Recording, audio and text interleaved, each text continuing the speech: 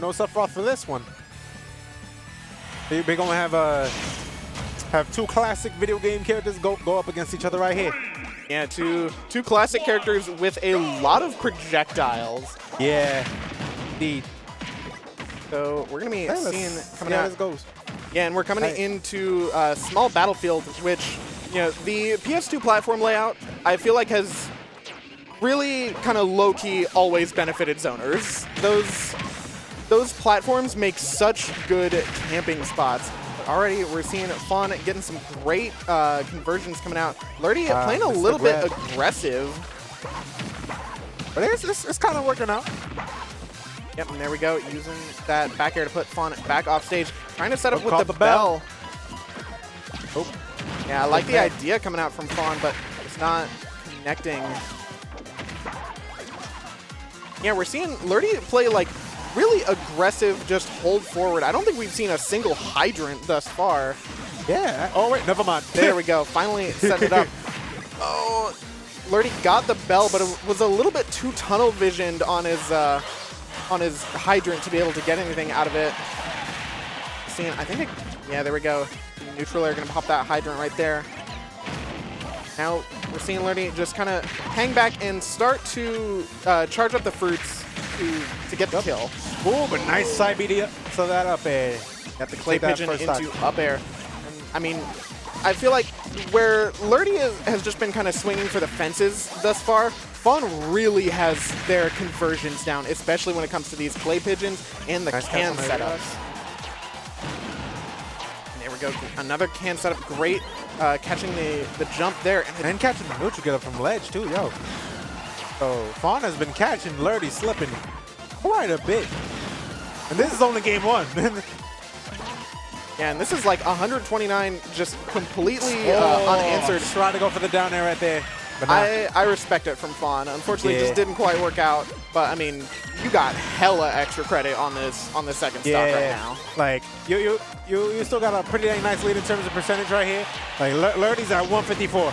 Oh wait, damn, that can't damn near killed, but not. No, not quite. Lerty living a little bit longer. Going high this time. Sending down that hydrant. And even, you know, despite being so high up in percentage, Lerty is still trying to just hold forward and threaten with buttons. And it's not quite working out for him. For real. Especially with that second stock gone from that can. Pretty much. Clay Pigeon actually interrupting the Galaxian and making sure Lerty can't really get anything more out of it. Tried to throw down a hydrant there, but didn't realize that it was still out on the right. Yeah, and if you take a look at how Fawn's playing, like Fawn is definitely playing like more, a bit more reactionary, and like kind of just like walling them out a little bit. Yeah, and I mean, that's just the way that they can kind of play this matchup right now because of the way that Lerty is playing so aggressive. Fawn is just waiting right outside of Lerty's burst range and getting some fantastic whiff punishes out of it. Now we're seeing Lerty sitting at 114 on their last stock of game one. We'll see if Fawn can close it out in short order. All right, got that up air. Now Lerty's still hanging on.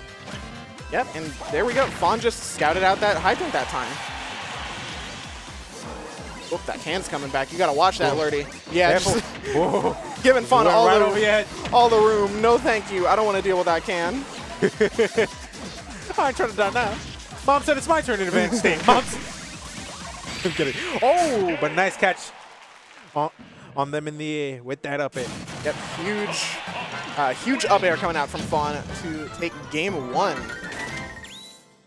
Nicely done by Fawn.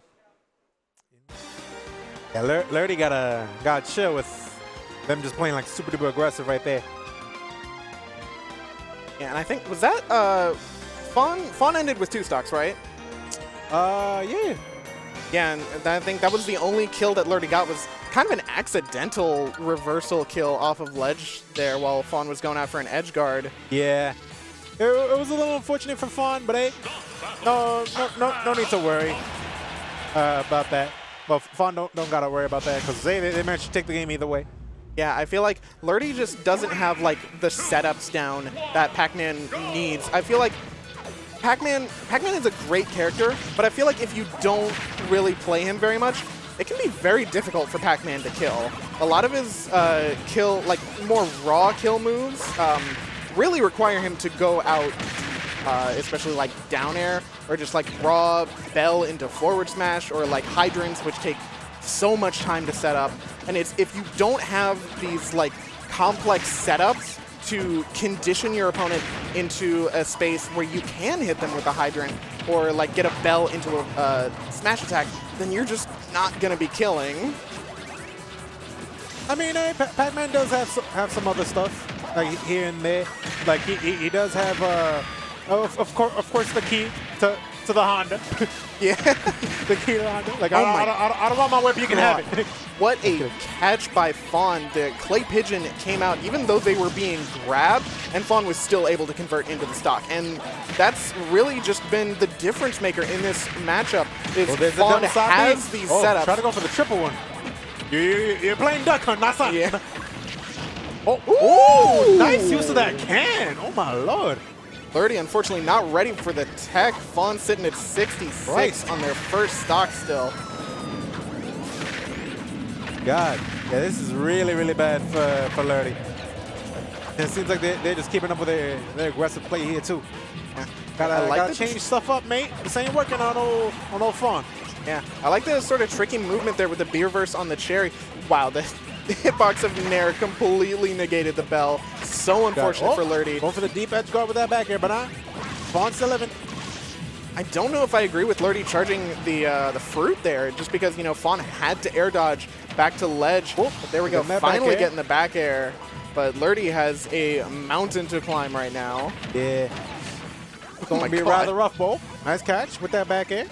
Lerty throwing the whole kitchen sink at Fawn. All right. I don't want the Honda. You can have the kitchen too. Let's see. Only just throwing the bell raw and yeah, committing a little bit too hard right there. I think kind of tunnel vision, and an F smash is going to be taking it for Fawn. 2-0. Yeah, that was rather rough for Lerty. Yeah, and I think it just comes down to, like I was saying before, PacMan's a character that you kind of have to lab those setups. Yeah. Although then again, like PacMan does have some other like neat things to kill with. Like for example, on that first stock, Lerty did got a solid kill with that back air. And of course, PacMan does have the key projectile. He has confirms off of his bell, and even has a side B too on top of that.